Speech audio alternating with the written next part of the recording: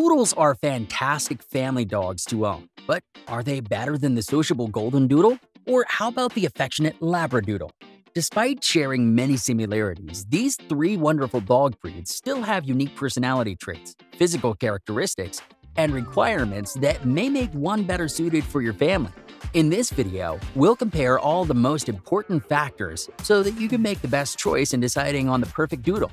And stick around to the end where I reveal which breed is best, at least in my opinion. Number 1. Not all of them are hypoallergenic. Poodles are almost always going to be low-shedding, hypoallergenic dogs. In other words, they don't produce a lot of allergens by shedding their coats, ensuring fewer allergic reactions if you're sensitive to dogs. Instead of shedding fur like most dogs, they simply lose strands of hair like with humans. However, this isn't always the case with the Goldendoodle and Labradoodle. Let me explain. Take the Goldendoodle, for example. There are 4 possible generations of this hybrid. The generation depends on the parent combination of the Poodle, Golden Retriever, and Goldendoodle. It can get a little confusing, but I'm going to simplify it for you. The heaviest shedding of the 4 generations is always going to be the F1 Goldendoodle, where the Doodle has a Golden Retriever and Poodle parent. On the other side of the spectrum, the F1B Goldendoodle, with a Goldendoodle and Poodle parent, is going to shed the least. The same would apply for Labradoodles. So if you're not excited about the shedding, I would try to look for F1B Goldendoodle or Labradoodle. However, the lowest shedding will always be the purebred Poodle. Number 2. Grooming may vary. Poodles have tightly curled hair. Labradoodles have a slightly coarser, thicker hair follicle. And Goldendoodles still retain the curls, but they always have a fluffier, wavy feel. So because of these slight differences of the coats, grooming requirements will vary between the 3 breeds. Regular brushing is essential for Labradoodles, and when it's time for a trim, think strategically, especially around the face, where hair can easily block their eyes. A long blade should be used for trimming the bulk of the coat, but be careful as to not trim too much fur off the legs. After all, Labradoodles are meant to have full-looking legs.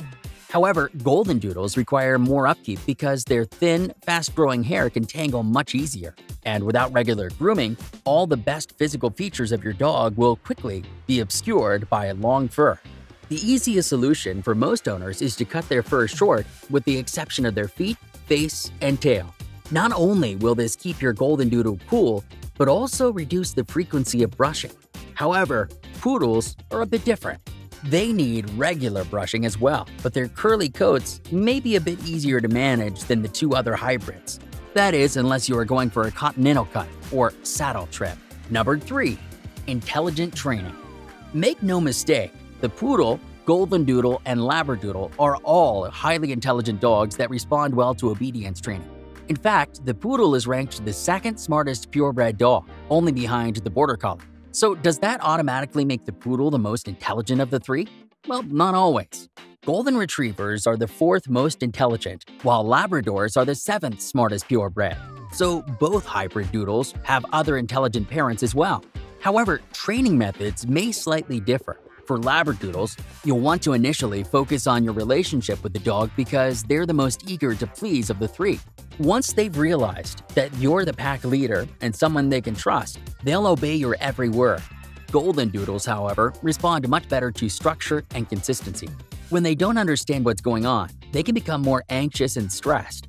Consistency is key with Goldendoodles. However, Poodles are just workaholics. They genuinely enjoy being active, engaged, and having tasks to perform, even if it's obedience training. Poodles also have the strongest work ethic, meaning they might be the easiest to train of the 3. 4. Exercise needs. All 3 dog breeds require a lot of exercise because all 3 are energetic, active dogs. If I had to rank them based on exercise needs, it would probably be the Poodle, followed by the Labradoodle, and then the Goldendoodle. However, it's best that all 3 breeds get roughly 1 hour of exercise each day. And because they all have the retriever genes in them, playing fetch is probably the most ideal activity. Number 5. The differences in temperament. The temperament of these 3 dogs will be affected by their genetics, training, socialization, individual personalities, and environmental factors. Nonetheless, there are few temperament traits that are consistent with each breed. For example, Poodles will be active, energetic, and fun-loving dogs. Though they love to work their intelligent minds, they have a mischievous side that comes out when they're playing. On the other hand, Goldendoodles are the most sociable and outgoing of the three. That said, these doodles require extra socialization training for them to remain happy or content. Goldendoodles have a contagious, cheerful vibe and a strong enthusiasm for life. In fact, they love nothing more than to play with friendly people or dogs. Labradoodles are similar, though they may be the most gentle and calmest of the three doodles. However, Labradoodles might actually be the most loyal. They have a strong desire to spend time with family, and you'll definitely get along with their easygoing nature. But no matter which you pick, they're all going to be extremely trainable, responsive, and intelligent. Number 6. Are they all compatible with families? The good news is that all three doodles can potentially make wonderful family companions. Poodles, for instance, are excellent with active families that have older kids. But while they do make great family pets, Poodles might be better suited for families who appreciate their intelligence and are actively involved in their care and stimulation. Labradoodles may be easier for most families. They're the genius dogs that seem to have a built-in schedule tracker. In fact, they're intelligent enough to sense when their owners are busy and when they actually have time to play. Plus, Labradoodles have amazing situational awareness, making them ideal for busy homes that get a lot of visitors. However, the most family-compatible dog may be the Goldendoodle. They're just so friendly and loving towards everyone. You won't be able to find a single aggressive bone in these dogs, as Goldendoodles are famously known for being great with children and other dogs. The only problem is that they may be the most susceptible to developing separation anxiety, so they're not great for busy owners. But if you have a house full of kids and other pets, Goldendoodles may be the best for you. Number 7. Apartment living. The Poodle, Labradoodle, and Goldendoodle are all better suited for a family home with a large backyard. They're the happiest when they have plenty of space to roam and expand their energy. However, that doesn't mean living in apartments with these dogs is impossible. If you're wondering which of the three is better suited for apartment living, it's probably the Labradoodle. Labradoodles are simply calmer, but more adaptable and better at adjusting to different environments. Both the Poodle and Goldendoodle will have a more difficult time in apartments. But as long as you spend some time every day taking them out for physical activity and socialization, they can all thrive in apartments. Number 8. The better watchdog. First up, we have the Poodle. Elegant and alert, they're like the undercover agents of the dog world. Despite the fancy hairdos, intruders won't stand a chance due to their vigilant nature and a sixth sense for suspicious people.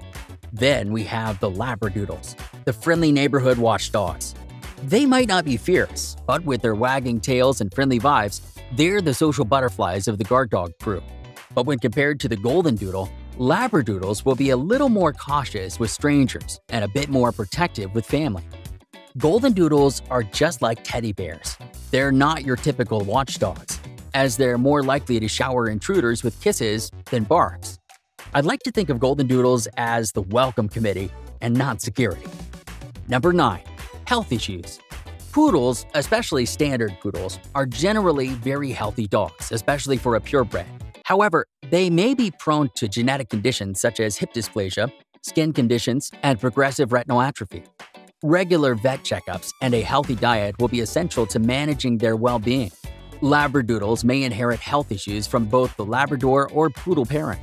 These common health concerns may include hip dysplasia and ear infections due to their floppy ears. If you want your Labradoodle to maintain great health, regular exercise, preventative care, and consistent grooming will be crucial for their overall health. Similarly, Goldendoodles are prone to hip dysplasia, heart conditions, and certain skin problems because of their Golden Retriever genetics.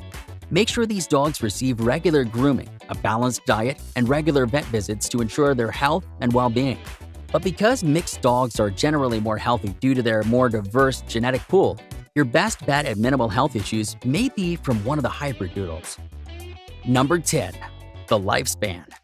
All three of these doodles typically live a longer life than the 10-year average lifespan of large dogs. However, it really depends on a variety of things, including diet, exercise, veterinary care, among other factors. Poodles tend to live between 12 to 15 years if they're properly taken care of. Likewise, Labradoodles generally also live to be between 12 and 15 years old. Goldendoodles have the highest variance with a lifespan of 10 to 15 years. Either way, take care of your Doodle and you'll get to enjoy a wonderful, long, and fulfilling life with them. Number 11. The cost and accessibility. Costs can vary quite significantly depending on whether you buy from a backyard breeder or adopt from a shelter. But if we're strictly talking about buying from reputable breeders, then the Labradoodle may be the most expensive of the three. They have the highest average cost of between $2,000 and $4,000, most likely because they're the least common of the Doodles. The next most expensive Doodle is the Goldendoodle. They're one of the most popular designer dogs, so there's a much bigger supply for them. From a reputable breeder, you can expect to pay between $1,500 and $3,500 for a healthy Goldendoodle. Poodles are by far the most popular and have the biggest supply because they're an established purebred. In fact, as of 2022, the Poodle was the 5th most popular dog breed in America. With that said, you can buy a standard Poodle puppy from a reputable breeder for $1,000 to $2,500. However, it's worth noting that prices will vary depending upon geographical location, trends, and personal preferences. So, which Doodle is the best? Personally, I think the Goldendoodle is best, at least for me. Given their friendly disposition, easy-to-care-for coats, great compatibility, and relatively low maintenance, they're probably the most ideal for my family. However, that really depends entirely on you and your family's needs or requirements. The truth is, they're all fantastic companions and can make wonderful family pets for years to come. But I'd like to hear what you think. Leave a comment and let me know which Doodle is best for you. Hey, if you enjoyed this, you'll probably love this video on the Poodle. And if you hit subscribe, I'll donate a meal to a rescue dog on your behalf.